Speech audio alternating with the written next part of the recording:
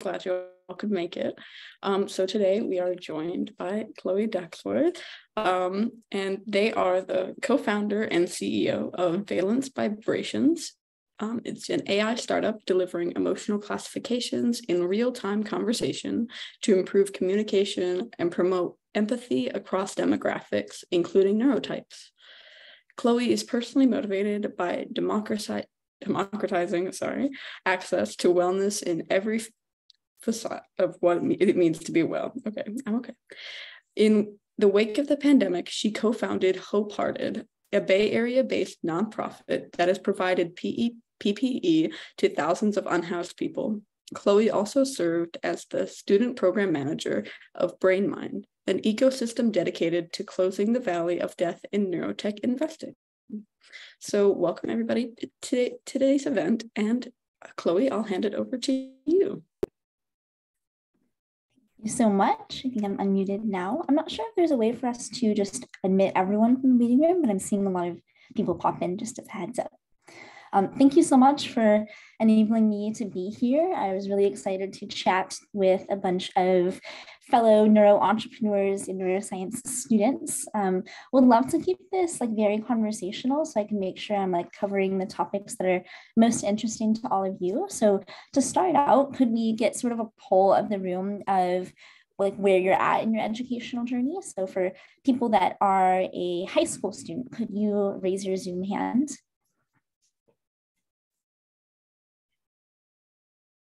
Okay, seeing a few. Do we go younger than high school in SN, Chinmayi, or no? High school start? No. Usually not. Okay, all right. What about college students?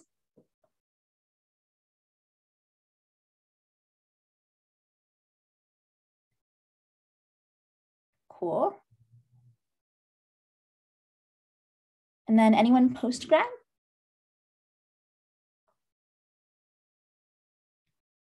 Awesome. Well, thank you all so much for being here today. And then last question, I don't know how we're going to do this poll, but would love to know just sort of where you are in the world located. So maybe put that in the chat. I'm just curious. I think I've definitely noticed from speaking to folks at SN that it's been really cool to see the global movement that you've created. I'm very familiar with the neurotech scene in the US, but it's really cool to see people from all over the world interested in studying neuroscience and innovation in it. Okay, cool. So I'm seeing way more people from outside the US than inside the US. Wonderful. Awesome. Well, thank you all so much for giving me sort of a frame of reference of who I'm speaking to. As I was introduced, I am the co-founder and CEO of Valence Vibrations, which is a neurotech emotion AI startup. We are essentially trying to improve emotional communication across people to improve digital accessibility. We also have customer intelligence applications helping sales and customer support staff and researchers better interpret how customers and research subjects are feeling. So today I want to give you an overview of sort of my entrepreneurship journey and successes and failures along the way. I also want to keep it very conversational, as I said, so feel free to interrupt me with questions at any point, and then I'm going to leave a lot of question time at the end as well, so we can go back and forth with Q&A, as I find that oftentimes in sessions like that, that's been the most helpful for me as I was going along my journey. So we'll start out from the beginning. I studied computational neuroscience at USC. I was really excited about neurotech. I started pre-med, as probably a lot of you did as well, as I find it's pretty common in neuroscience. I think the challenge starting pre-med is that we are really excited in high school about science. We want to help people. Being a doctor seems like the next step to do so. We don't have a lot of perspective oftentimes on what neurotech looks like in the industry or even in academia. So it's really cool to see a lot of high school students here today that got an earlier start than I did. I think one of my first moments of being really interested in neuroscience that catalyzed my future roles was going to a Stanford internship while I was in high school and meeting Dr. David Eagleman, not sure if any of you know him. He's the CEO of Neosensory. Neosensory creates the haptics wristbands, helping deaf and hard of hearing people. Okay, a few people have met him. He essentially creates haptics technology to help deaf and hard of hearing people better interpret sounds as vibrations, as well as people with tinnitus. So lots of cool work coming out of Neosensory. In high school, I got to try on a very early version of the Neosensory Buzz, so their haptic wristband. At that point, they were mainly focused on the vest and sort of prototyping the early Buzz, but I was really excited about this idea of sensory substitution and addition, and being able to create new sensory experiences for disabled people and substitute existing senses in new modalities. So when I got to college studying computational neuroscience, I was the COVID generation. So I was only really a freshman in college on campus in person for like 6 months. And I'm sure a lot of you had your educational journeys like stopped or in some way halted by the pandemic.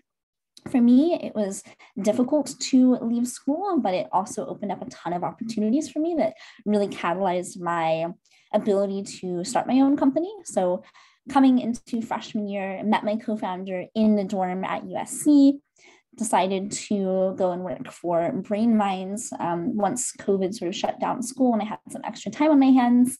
And through BrainMind and really their excellent ecosystem of neuro entrepreneurs, academics, technologists, investors, policymakers, neuroethicists, philosophers, and all sorts of people in between, and the many tangentially related fields to neuroscience that exist, I was able to form a perspective on how neuroscience as a field was changing and what that looked like outside of the very strict confines of academia, like how we can actually bridge neurotechnology bench to bedside.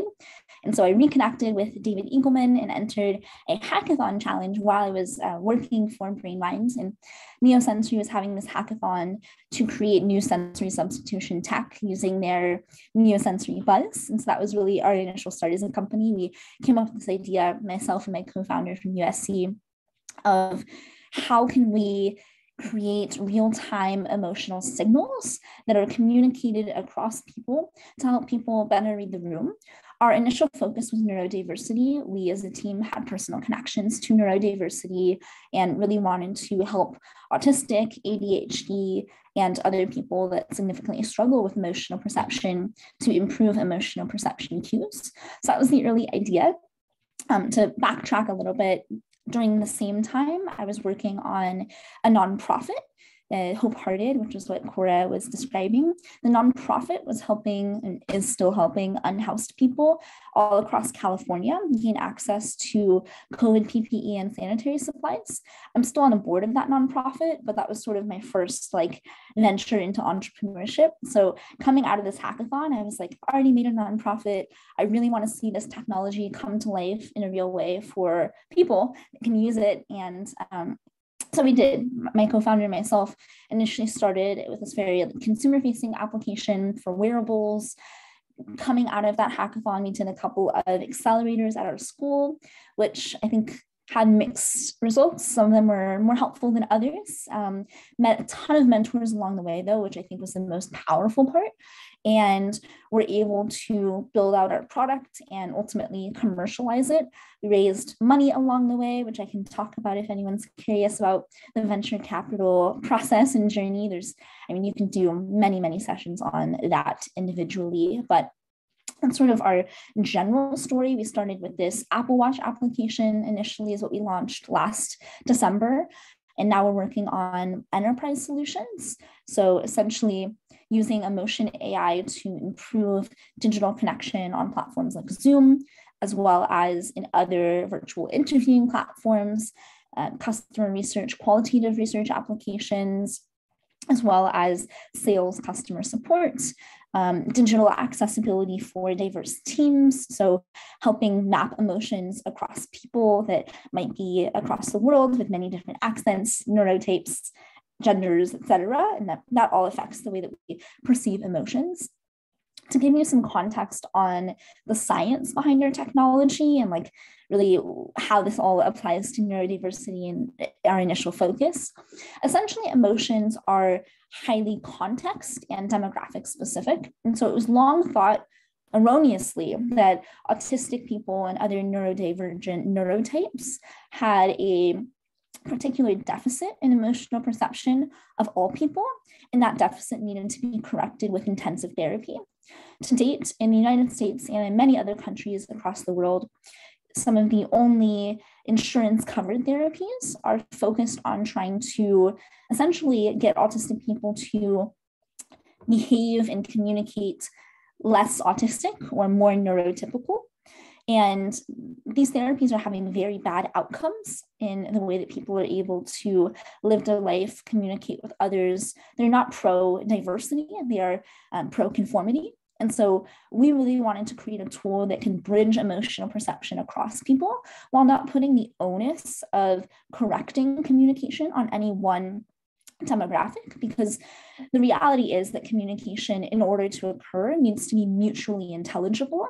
And so the burden of accommodating a normative communication standard right now is falling on the underrepresented person in the conversation, and that shouldn't be the case. And that's not just neurodiversity, it's also racial diversity, gender diversity, age diversity, etc.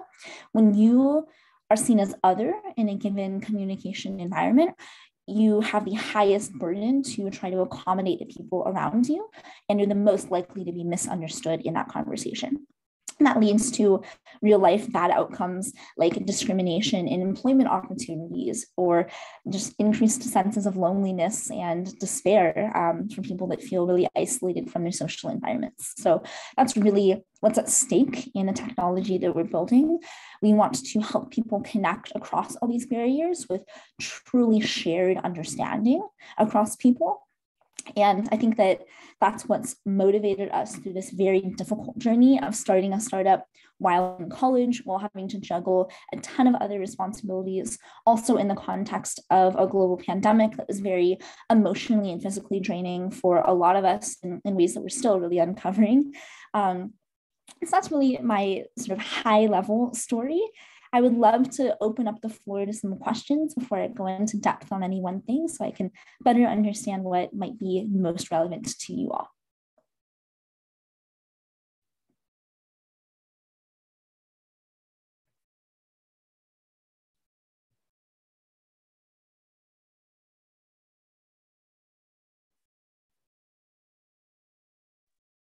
Everyone, please feel free to unmute, raise your hand, or you can drop any thoughts or questions in the chat as well.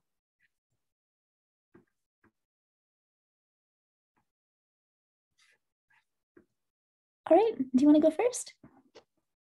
Is it Elif? Correct me if I pronounce that wrong. Okay, thank you. So how did you get a chance to work at Stanford with Mr. Eagleman?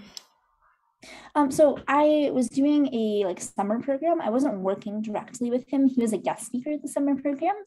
And I essentially applied. I'm not sure if Stanford still has it. It's called CNIX, Cognitive Neuroscience Immersion Experience. I did that probably, I'm dating myself, it's maybe been 6 or 7 years since I did that. But that was initially how I met him. He was the keynote speaker. Oh, apparently it is happening this week. So perhaps for people that are more local, you could apply for that next year. I know that we had some international students in our program, but it's a little bit difficult. So yeah, definitely recommend taking advantage of the opportunities that are in your area. I know that it was difficult for me when I was in high school because it felt like there weren't a lot of research programs that were very accessible for high schoolers. And that was difficult to sort of manage because it seemed like some students were getting in, working in a Stanford lab for many years in high school and using that for college admissions. And that was frustrating to me because I didn't have any connections like that. I would recommend just sending a blast to a bunch of professors, even when you're in high school, if you want to do lab research, because a lot of them will still take high school students. So don't be afraid to take initiative. The worst that they can do is say no or not respond. And some of the best opportunities that I've had in my life have come from me sending cold emails and just asking for them.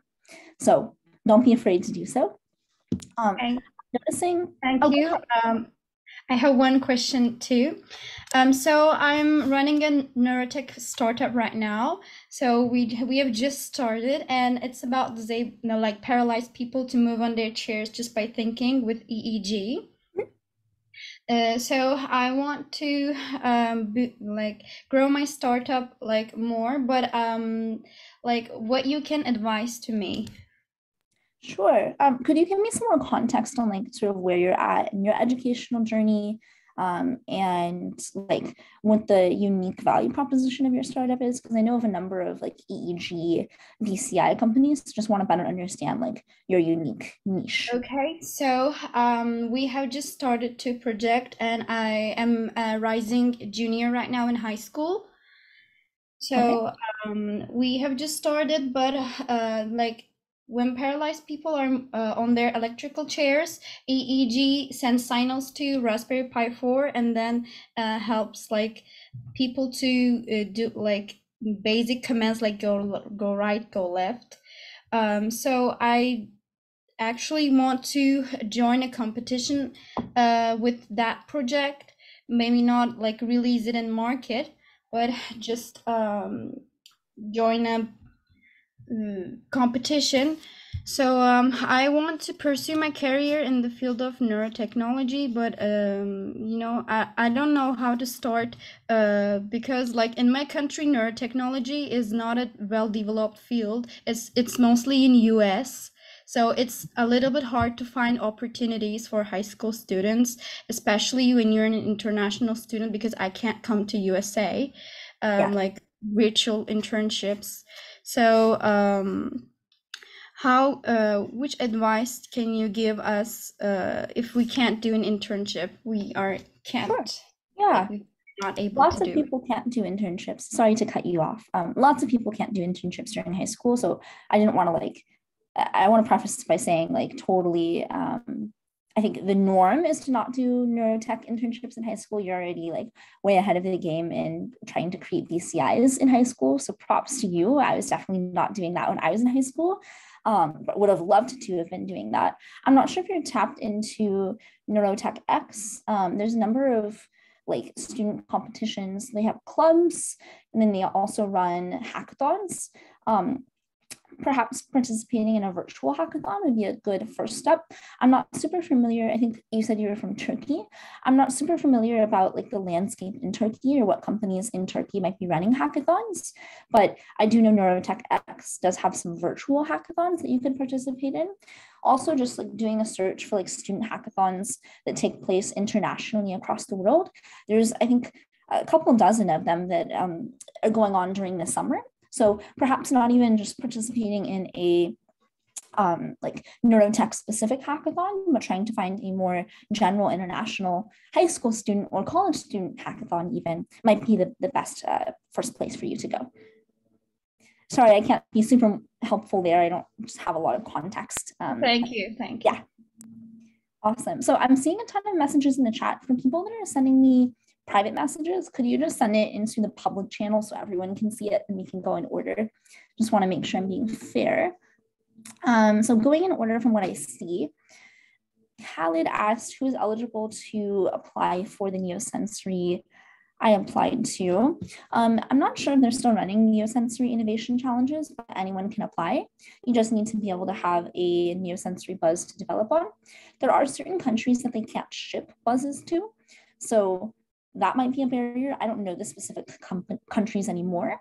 I know that our hackathon is pretty international. So there are like different teams entering from all across the world. So you'd have to check out the Neosensory website. I will put it in the chat for you. But yeah, happy to answer like more specific questions. I'll give you my email in a second too, if you want to ask any questions like more specific to your unique situation on applying to hackathons or anything like that. Next question, how did you respond to discrimination or hate if you faced any? So starting a company is very difficult. Being a female young student founder, I'm not a student anymore since graduating college last year, but I was a student when I started the company. It was difficult. There's a lot of perceptions and like gaps in VC funding for women. Female or all female teams only receive 2% of all VC funding in the United States. It was a little bit less last year, actually. So raising is difficult. There's a lot of discrimination due to what's called pattern matching, which means that VCs are looking for particular archetypes of people that they've seen be successful before. And what that means in the US is they're looking for primarily white male founder archetypes that they've seen in the past to be successful. And if you don't match that, if they can't see Elon Musk in you or Melanie Perkins from Canva or whoever it may be, it's more difficult to get funding. And so I think a lot of it has just been trying to prove our place in the space with our technology and with our traction so that people can't dismiss what we're doing. I would say also just like practically, it was difficult to start the company as a student. Investors wanted me to be full-time and drop out. I made the choice to graduate in 2.5 years and like just go forward from there. Because I didn't want to not get my degree, but I wanted to work full-time on the startup ASAP. And COVID really afforded me the luxury of being able to watch recorded lectures and take online tests while still running my company full-time during the day. And that's really how I had to handle it as a student. It's definitely worse for other more underrepresented people. I mean, women are underrepresented, but women of color, people of color, other underrepresented groups within the founder community have it a lot more difficult raising. The challenge in our market today is that because we're in a down market where it's harder to raise money in general, the emerging fund managers who typically run more diversity focused funds have less money to deploy because they're raising their own capital. And so it sort of trickles down the system where if underrepresented venture capitalists are more likely to invest in underrepresented founders, but they have less money, then underrepresented founders get less money, and it trickles down that way. I don't say that to discourage anyone here from starting a company. The reality is, regardless of who you are, what background you have, starting a company is very difficult. And you are going to face opposition and people doubting you every step of the way. It doesn't stop even when you have a company that's worth tens of millions of dollars. There's still a lot of people that don't believe in you, maybe don't want you to succeed, don't think that you can succeed.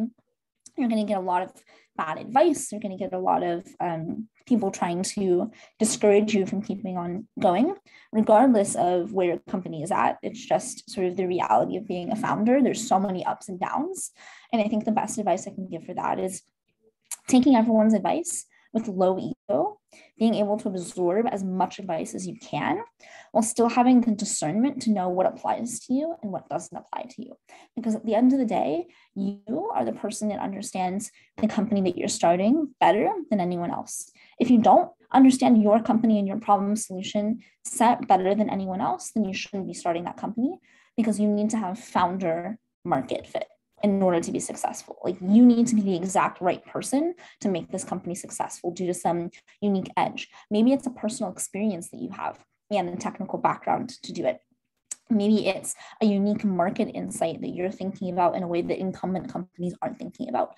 Whatever it is, like, you have some unique aspect of what you're building, your team, your background, your conviction in the company that isn't universal. And most people would consider a contrarian viewpoint. And because of that, you're able to be successful. If what you were doing was obvious to everyone, then it would already exist. That's sort of my best advice there. So yes, there is discrimination. It's a tough space. I'm not going to lie or make any illusions there. It's very difficult to be a founder. It has some of the worst gender and racial gaps in funding of any industry. But that's just what makes it so much more rewarding when you do succeed. That's sort of my best advice there. Going on to the next question, what was your Apple Watch app your team created like? So I think what you're asking is who created the Apple Watch application, or what was that team? We only had 3 people working full time on the Apple Watch. And then we had a contract development team of iOS developers. So with myself, my co-founder, one ML engineer that we hired last year, and then an Apple Watch development team. Next question. How did you get to the idea of building emotion AI technology? What was the process like until you are sure that this tool is the solution? Please also share, did you work on your own or did you have teammates, and how did you form the team? So as I mentioned, to answer that part first, did have a team, hired contractors that I found through my network, put out job ads for an ML engineer and found an excellent person for the job, and then met my co-founder at school. So forming the team is a very important and necessary step, and making sure that you're working with the right people that complement your strengths and weaknesses so that you can actually execute in a timely manner is super important. And I am glad that I was able to do that. I wish that we would have had the funding to hire more people and go a little bit quicker there, but in a lot of ways, keeping it small and scrappy really helped us like hone in on what was important about the technology and what would have been like over engineering before launching. The idea of building emotion AI really came to me because I saw this like very big gap in communication, specifically initially for neurodiversity, but later on just in communication in general. It seemed like so many people were being misunderstood. And this misperception was due to what's called double empathy theory. So the idea that communicating with someone inside your in-group, you have a highest likelihood of having high emotional perception ability. But when you're communicating with someone outside your in-group, your ability to perceive their emotions is significantly decreased. In-group meaning demographics, so gender, race, age, neurotype, accent, etc. That was really what drove the passion for me. As I mentioned, our team has personal connections to this challenge. And so we were really passionate about this unique like problem solution set. The process was really iterative. So started in this hackathon with like a really scrappy, not very good version. And then iterated over the course of 2 years before launching, because we really wanted to make sure that we were developing novel IP, getting the models right, having high accuracy, having a robust audio processing pipeline so that everything can work the way that we wanted it to. And we were very intentional about creating data sets through data studies that were crowdsourced with very diverse people represented so that it could truly represent the vocal diversity of our market. Initially, we're only supporting North American English in the United States and Canada. So unfortunately, the international folks here that are not from the US and Canada won't be able to download the app today and use it, but we are expanding our languages as we speak and should be releasing new languages very soon. Yeah, I think that answers most of your question. I'm seeing a lot of other ones come in the chat. Let's see. Do I want to recommend any programs that are related to research and virtual opportunities that are open to international college students? All of them are paid and can't find anything. I am not sure, actually. So I don't have a great perspective on virtual opportunities for international college students. Would definitely recommend contacting Neurotech X. They have a great international neuroscience group from high school, college, postgrad, beyond. And I think that a lot of their programming is virtual. I don't know exactly what they're putting on right now because it's been a minute since I've spoken with their team, but I have gotten really great feedback from them. I know OpenBCI also has great international programming, as well as Neurodata Without Borders. And I'm in the Slack groups for all of them. Let me actually just type that in the chat. So Neurotech X, open BCI, Neurodata Without Borders. Yes, sorry I can't be like too helpful on the opportunities for international students lens. I just don't have like great perspective on that since that wasn't my experience. So I can only sort of recommend the groups that other international students that I'm friends with have had success from. Just looking through the rest of the chat. Can you share all the resources and opportunities from the speakers in one document? Okay, I think Mai can handle that. As some of you may know, we have a list of neuro-related opportunities that will be released later this academic year. Wonderful. So it sounds like Simply Neuroscience will have some more resources available for you soon. Do you know any startup or venture competitions which can offer us funding for the project, or any program which can train our idea from scratch to prototype stage? Yes, there are not a ton of accelerator and startup competitions that will give you a small amount of funding. I can probably share some links actually. Why don't I do that, and I'll share the links with Simply Neuroscience to add it to your list. I mean, I can think of probably at least 50 off the top of my head from things that friends have entered. A lot of them are international, though not all of them are. And the reason why venture competitions can't always support entrepreneurs in other countries is because there's legal compliance associated with investing in a company. And so they typically want you to have a US-based entity to invest in, but it depends on the venture firm and if they have an international reach or not. 500 Startups has a great sort of international focus, but that's for companies that are later stage than I think the students here would be focusing on. It wouldn't be like scratch to prototype. It would be like revenue generating beyond. But yeah, happy to share some resources there with Simply Neuroscience to add to their lists. Can you elaborate on what hackathons are and how they are beneficial to aspiring neurotech enthusiasts, and how can you expand your skill set beyond traditional neuroscience undergraduate curriculum and gain computational skills? Okay, so hackathons are essentially people getting together to build something in a weekend or in a very short time frame. So essentially you're hacking something together.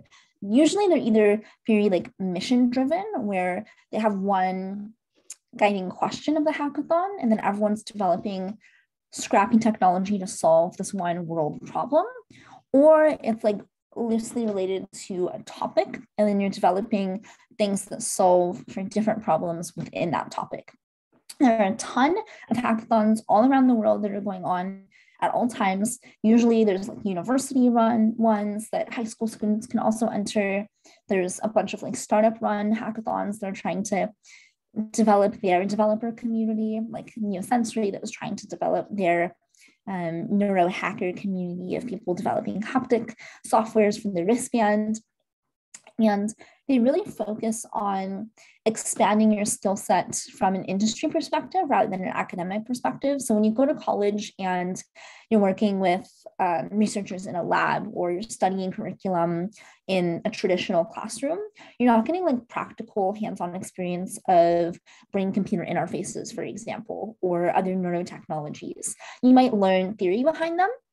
And there are certainly some computational neuroscience labs that are allowing undergraduates to work on BCI projects, but a huge realm of the field is just simply like not covered in academia and only exists in industry. And so being able to work on a hackathon where you can literally like develop a product, not just do research that's related to a tiny aspect of that project, which is normally what's asked of undergraduate students, enables you to really upskill yourself and be able to work on the material science aspects, if that's what you're interested in, or the computational aspects, but really like take ownership over building a product rather than trying to solve a very specific research problem. Awesome. That was my question. I just have a follow-up question. How would you recommend gaining like the educational like skill base you need in order to excel in that area beyond what's offered in academia by yourself independently before you just jump in? Yeah, I mean, very willing to jump in. Hackathons are oftentimes built for people that like don't have the experience but want to learn with other people that might have it. So like teaming up with someone that has skills that you lack in a hackathon is usually how it gets done. And then you can learn along the way. Other awesome ways that I've upskilled myself is like Coursera and similar online courses. So you can teach yourself to code in a couple of weeks on Coursera. You can learn Python. There's like neurodata focused Coursera courses. You are interested in machine learning, Andrew Ng at Stanford has probably the best deep learning machine learning curriculum on Coursera and frankly on the internet. He's one of the founders of Coursera, so it makes sense, but he is known as like the father of modern deep learning. And he has excellent courses that can teach you those skills pretty quickly. I will say a lot of neuroscience right now is like focused on either hardware or software. And I mean, combining both, of course, but like if you want to work on the software side, learning machine learning is a very useful skill. If you're more focused on hardware, then it's more material science, electrical engineering, biomedical engineering as well, to understand like material compatibility and biocompatibility issues. So there's definitely like different ways you could specialize within neuroscience or even within computational neuroscience. I previously worked in a connectomics lab, which is essentially mapping all of the neuronal and non-neuronal connections, or neurome is the non-neuronal connections aspect, but mapping all the connections in the human brain and nervous system, and being able to do so in animal models at first for ultimately humans is like the ultimate goal of those imaging studies. So that was a really interesting aspect of computational neuroscience that was completely divorced from like the realities of building a practical BCI device. Even though it's certainly applicable, it's a very different like skill set in the nearer term. Hopefully that answers your question. Yeah, thank you so much. Of course. Let's see. I'm not seeing any more questions, but please like ping me if I missed one. I know someone also responded a bit earlier about venture and like wanting to learn more about the venture capital process. Do you have any more specific questions? Or I can talk about something else if someone wanted to expand on another question that I was answering. We have, it looks like 20 more minutes.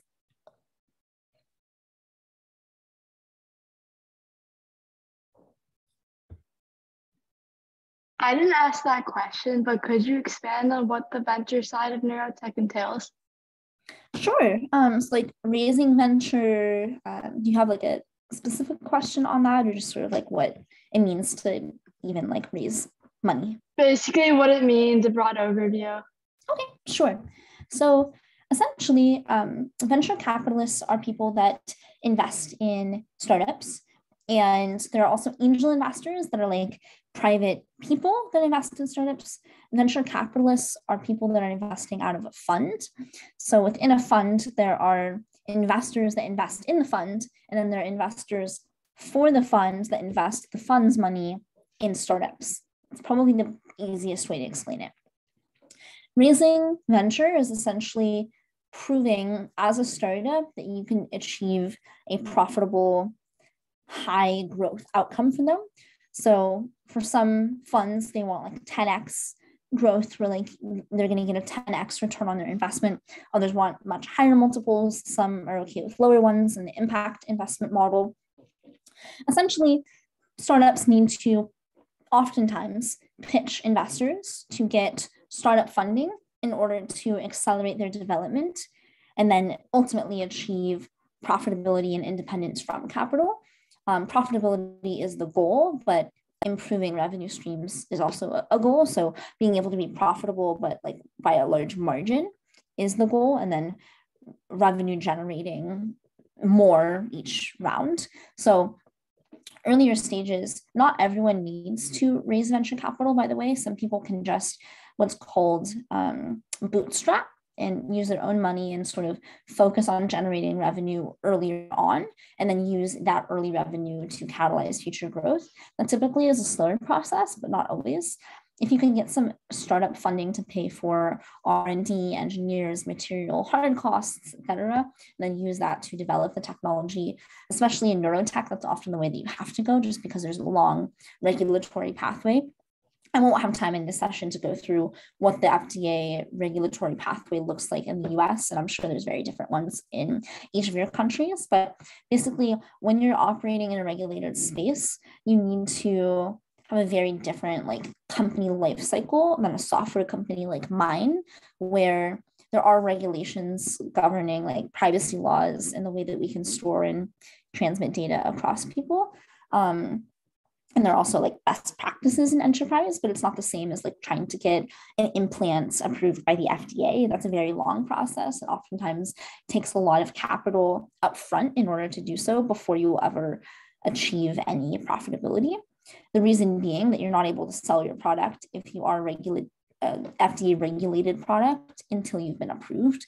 And so you're not able to generate revenue early on by just releasing a prototype or an MVP of the product like you are on a software company. And so essentially you pitch venture capitalists in stages. So you'll have different rounds and you'll raise certain amounts of money per round in order to hit your next 12 to 18 months of milestones to raise the next round. Not everyone keeps raising rounds. Sometimes you raise a few, then maybe reach a certain level where you're self-sustaining and don't need to keep raising money in order to grow the business. But oftentimes, like the largest companies needed to raise many rounds before achieving the size that they have. So that's sort of a general overview of what venture capital looks like. Happy to answer like a more specific question. I won't have enough time in this conversation to go through like all the ins and outs of what it means to raise, but if there's a specific question, happy to answer it there.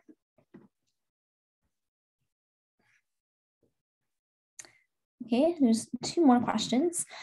If I have an idea, but I'm not sure if it's sustainable or not turned into a business, it requires a lot of funding to implement the idea into reality. Where can we find the people and get the funding as international college students? So in general, it's very difficult to get funding before you've actually proved if your company can be a company. So you need to have a prototype and some level of validation before you can raise money. You can enter hackathons and get like early accelerator money.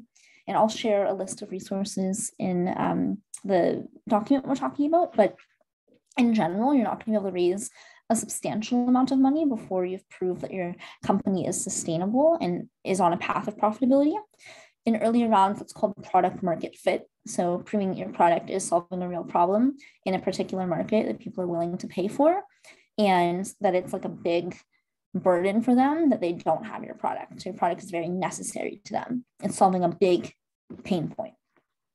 Before you have true product market fit, some companies will raise a couple $100,000 US up to maybe a couple of $1 million, depending on how successful in fundraising they were. But it's hard to go beyond that without ever proving if your idea is a sustainable business. I think what you might be referring to is accelerator and hackathon opportunities. You can get a couple $1,000s from even like the small student ones when you win hackathons in order to build out early prototypes and see if it's something worth pursuing. So I would definitely recommend doing that. Can you tell us how to evaluate our startup ideas and revenue model? So and there's a lot of ways. That's sort of like asking a very big question. There's a lot of ways to evaluate startup ideas and revenue models. I think I'm happy to share some resources on the way that people like map out their business model. What I would say though is that in general, doing customer interviews of people that would be affected by the problem you're trying to solve and need your solution are the best way to sort of validate early on that your startup idea is going to be a good one that is worth pursuing. So talking to as many experts you can in the space, giving them an idea of what you're thinking about and getting their feedback early on is the best way to start. We started our company coming out of the hackathon doing a ton of customer discovery. So spoke to hundreds of people, asking them what they thought about the product, if this problem was a big one for them, how they're currently addressing it, how or why that's not working, and talking to other experts in the space, trying to understand like sort of what is standard practice right now and how can we innovate on top of that, and like really making sure that I understood the landscape before actually building. They're building like a real version of the product. We had like a really early prototype at that point. Getting out of the building and talking to people is the best way to try to evaluate early startup ideas. I'm happy to share a business model template as well. I'll make a note to do so.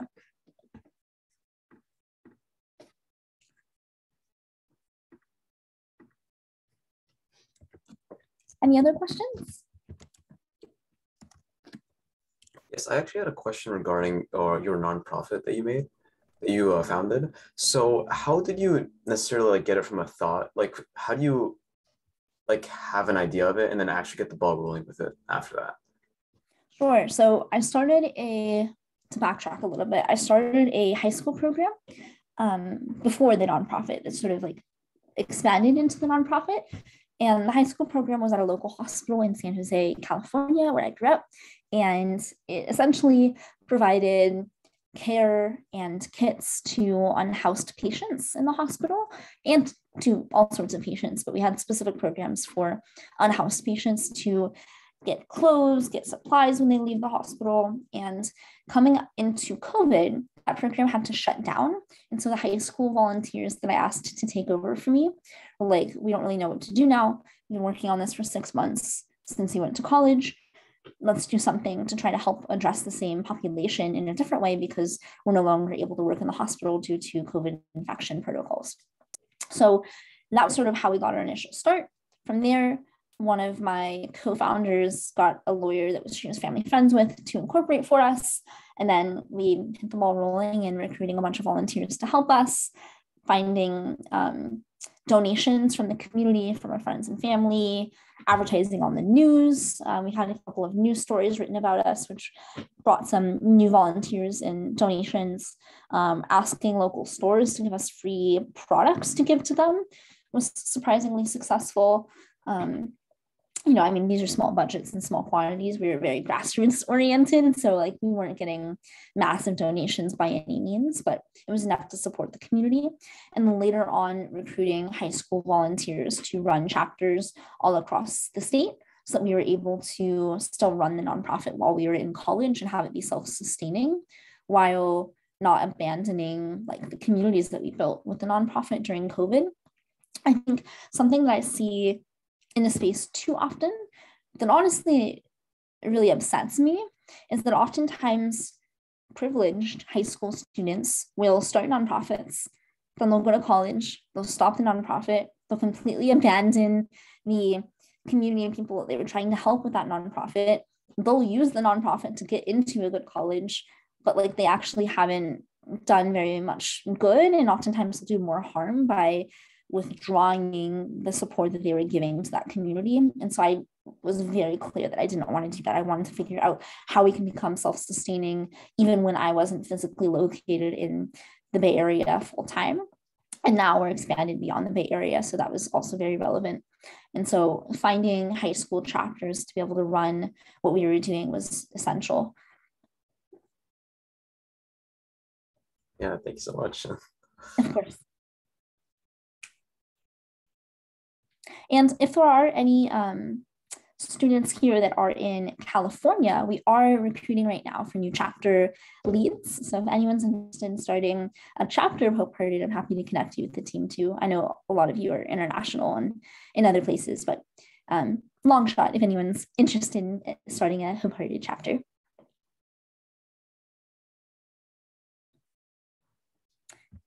All right, I'll check the chat. Looks like there aren't any new questions. Anyone else?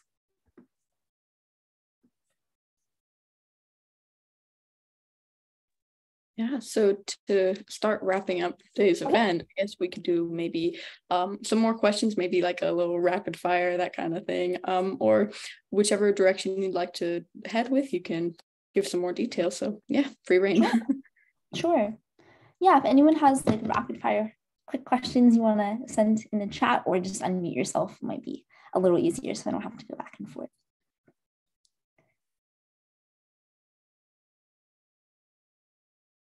So I just had another question about your nonprofit. So did you use a fiscal sponsorship to like get your nonprofit rolling, or did you like establish yourself by like from scratch? No, we were completely separate. We were our own nonprofit. So I mean, we had like some really small donations from like Target, Costco, Walmart, and when I say small, I mean like a $50 gift card to purchase a few things in their store. And we have like ongoing relationships with some of them where they would do like repeat donations, but no, like we were our own standalone nonprofit. And we were lucky to have a co-founder that had a lawyer friend that was able to help us set it up relatively cheaply, and then have all of our donations go to people that actually need them. So 100% of the money that we have had donated to us has gone directly to helping unhoused people. It's not gone for any administrative costs. paying employees, anything like that. So it's fully volunteer run. And we've been really fortunate to have so much support from the community in order to do that. Oh, wow, that's very interesting. I'm seeing a few more. Is there any online research or related things that we can do as an international student? Yeah, so I've had a few versions of this question now. Unfortunately, I really just don't have a good answer. I've shared a couple of resources in the chat. Neurotech X, Neurodata Without Borders, and OpenBCI have student competitions and other programming. I don't know of any online research that you can do as an international student, unfortunately. I do know that there's difficulty in doing a lot of research online right now. I mean, some computational neuroscience research can be done fully remotely, but everything else is a bit more difficult. I'm hoping Simply Neuroscience has some more resources for you to share in the resource guide that they're going to put out, but I just don't have a lot of purview since that hasn't been my experience, unfortunately. Next question was, what story made you feel like you made an impact? I actually love this question. So we recently had a user from, actually don't know which state he was from, but he was a United States resident, and he is autistic. I think he's also ADHD and has a family of different neurotypes. So he was struggling with emotional perception, wanted to make sure that he was coming across in the most appropriate, respectful way, didn't want to hurt anyone's feelings. And recently his father actually passed away, and he was using our technology during his father's funeral to help him with the very emotional conversations that were happening during the funeral, to better mediate those very overwhelming encounters, which normally would have been really difficult for him, especially on a day like that. It's already so naturally emotional just from the nature of losing someone that you love. And so being able to help him on one of the worst days of his life and hearing that story later was really heartwarming. And that is what inspires me to do this work every day, even though it's hard to be a young founder. And I have many more stories like that of what users have said they've used the product for, and it really helps me to hear those stories and know that we're making an impact. Khaled said, unfortunately, we're in different countries, but if there's an opportunity to have an online training in computational neuroscience, that would be a great opportunity to expand our knowledge in real field example. Yeah, so as I've mentioned, I don't have a list of resources for international students. Unfortunately, I've answered that a couple of times now. I would recommend using Coursera and other online training courses. Similar to Coursera, you can do some research there on what has computational neuroscience. I think Coursera has a couple of classes on that are free, and you're able to finish them in a couple of weeks. Oftentimes, they are based off of college course curriculum from leading worldwide universities. So that would be a great start, as well as tapping into the international computational neuroscience sort of community through programs like Neurotech X's.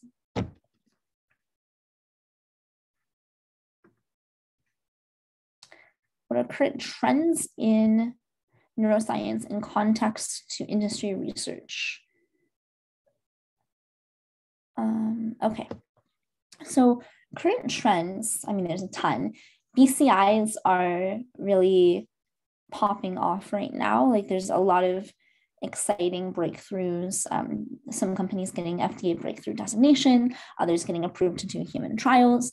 What I will say is that as much as the American media wants to sort of portray Neuralink as the only company innovating in this space and comparing all of the other neurotech companies to Neuralink, even when they're not developing comparable technology, not all BCIs are competing with each other. A lot of them have different uses and very different modalities and patient populations. So the portrayal of neuroscience right now from a PR perspective is not very accurate, in my opinion. The PR associated with having Neuralink and having Elon Musk associated to Neuralink's name, unfortunately, I think has clouded the community's perspective on so many companies being out there. And this is nothing against Neuralink. It's a great team. I'm very excited about a lot of their recent progress. It's just that there's so many different types of brain-computer interface that I want all of them to get the same recognition that Neuralink is getting. I will share one resource that I worked on at BrainMind in case you guys are interested in brain-computer interfaces. This was a report that I put out a couple of years ago. Oh, it looks like it didn't copy my link correctly. This report is on brain-computer interfaces and sort of like all the different modalities that exist out there. I would recommend taking a look because it gives a lot of good tidbits on potential technologies that you could be working on. I'm really excited about some of the near-term applications of BCIs for movement disorders, but there's a ton beyond movement disorders that are outlined in this graphic that I think might be really interesting to a lot of you. Other trends in the community right now is that there are more like wellness tech type solutions that are improving mental health through digital arenas. Insurance reimbursement has consistently been an issue for companies that have tried to do like digital health and not been able to get reimbursement significantly covered or at all, especially when you have to make a new CPT code in the United States, which means that you're like opening up a new category of reimbursement for insurance companies. Bureaucratically and logistically, that's just a lot tougher. So companies are struggling with that. And oftentimes I think that tends to be a barrier in building best-in-class technology in pharmaceuticals. But I am excited about a lot of the innovation that's happening in the space right now. And I think that right now is the perfect time to join neuroscience, regardless of your background. We have a lot of people coming to the neuroscience field from different fields like physics, material science, math, even things outside of science in philosophy, in ethics, literature. There's so many like spaces for different people to be involved in neuroscience, even through things like journalism or from the investment standpoint, academia, policy, that there's a lot of room for people. And even if you don't see yourself being like a hardcore engineer that's going to be building the technology, now is the perfect time to get involved in another way. And there's a lot of room now, I think, for high school students and college students to have more exposure to neurotechnology at a younger age than even I did. So definitely applaud all of you for taking the time to come here today to learn more about my work and some of the other speakers from Simply Neuroscience to learn how you could fit into neurotech. And I will share my email in the chat if anyone, actually, let me just share my LinkedIn. That might be a little bit easier. If anyone wants to connect and ask me more specific questions about ideas that you have or anything else. I know we are at time, so that's going to be the last thing that I do. Yeah, great. Thank you so much, Chloe. I'm glad this was a great speaking event. I hope you all enjoyed, and be sure to tune in for our next series in Neurathon. So thank you all for coming, and bye-bye. Thank you.